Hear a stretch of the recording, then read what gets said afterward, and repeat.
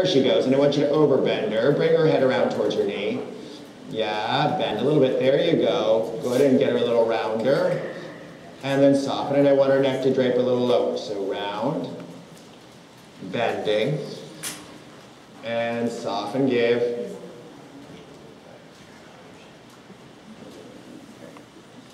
Bend a little bit there, and then soften. Because again, she's starting to come round, but you see how she still wants to balance on that inside shoulder. So take her into a 10-meter circle. Right again, you got it. Bend her again. Good correction with that inside leg. She's moving nicely away from that inside leg. And get her a little rounder again. Work her down. And then round her again.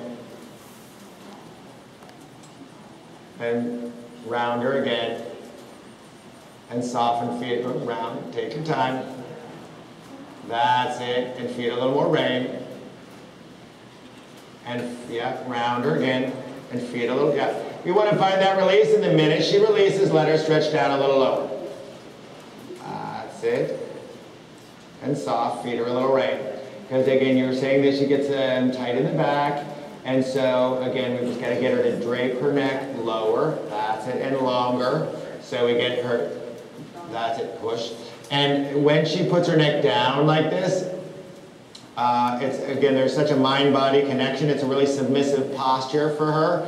It's like if a dog comes up to you with her